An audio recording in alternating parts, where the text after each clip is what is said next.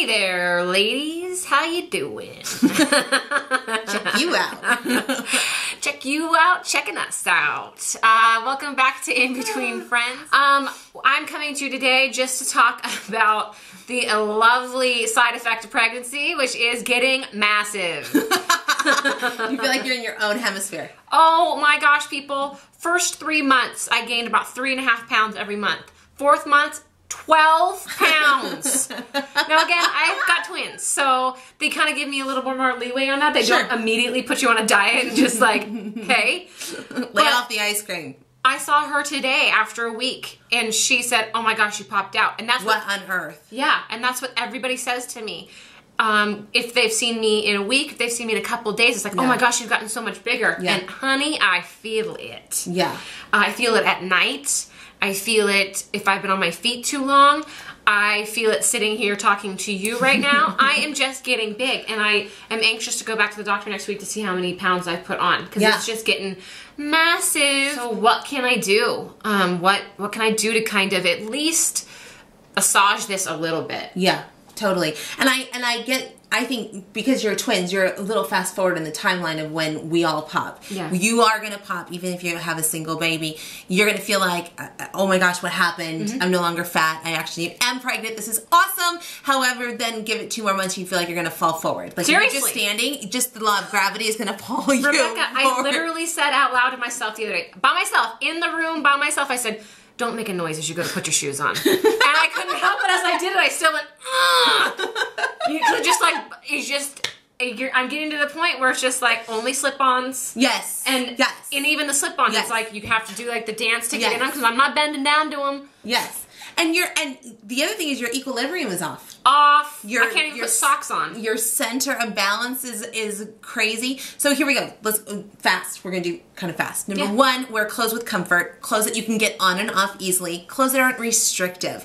Whatever that means. I'm the person who sees like these people online or on TV, like these celebrities who are in like these tight dresses and tight shirts, and it's like, do you know what they do? They go home, they take off that dress, and they put on like strut pants that go to the bottom of their belly, and their husband's t-shirt. Oh, I love it too. There's always a quote that's like, "You won't get me out of my Louboutins." I bet you we will. Give it a couple more months. Give it 1 hour. Seriously. And you'll be out of them. Liar. Yeah, completely. The sleep issue, I would say, prop yourself up with as many pillows as you can. I just remember feeling like my belly, especially it was more comfortable for me to sleep on my side because the weight wasn't on my spine, to sleep on my side, but then I felt like my belly was still 2 inches above the mattress. Yeah. So I would always put a pillow underneath. You can also buy one of those notorious body pillows that are from they actually have pregnancy pillows too. Yes, exactly. That you can it'll help later on as your hips are moving, getting ready for birth, to put a pillow between your knees as well. Yeah. And just the other side of it, what you and I were talking about a little earlier, was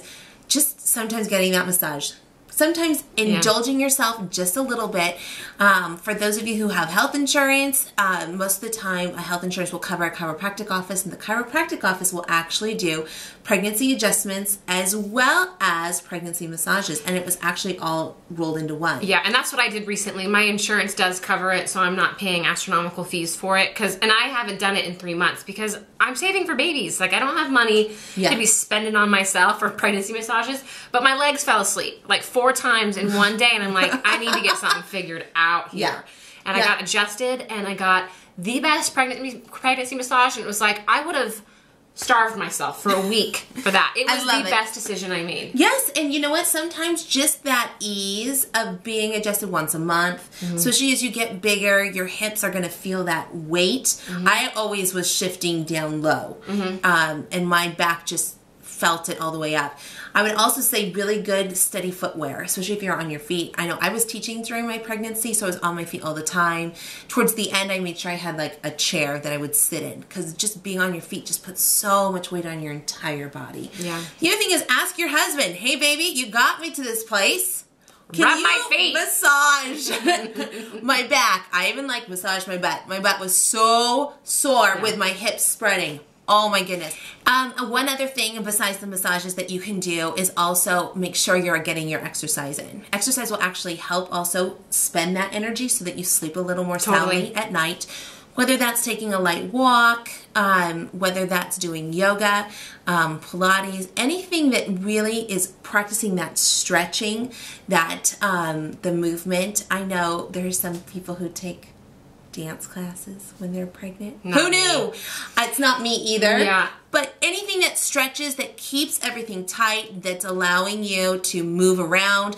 And I think the other thing that we were talking about before, I always felt like I needed to hold my belly up. So those belly bands. Yeah. Awesome. So, and on the other flip side of the kind of the mental grasp of getting bigger is like, it's gonna happen. This is gonna happen. Yeah. The reality of, I'm feeling the aches and the pains of it. I guess this is gonna happen. There's really no going back. A little bit of that is just the fear of the unknown. Making sure that you're just concentrating on the blessing of it. That you are coming here to a certain point for a reason. These boys were meant to be. And that this is just a passage. This is just the journey to start another journey. And it's awesome. Well, that's helpful to me.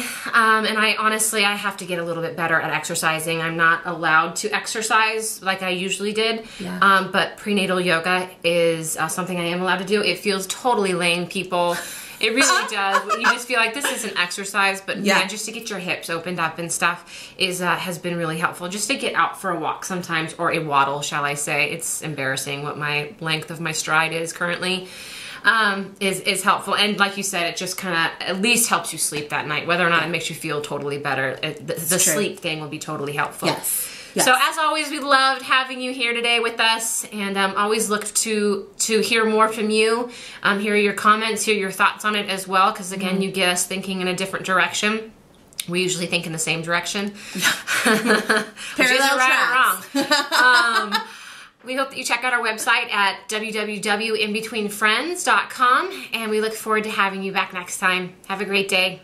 Until then, don't concentrate on being big.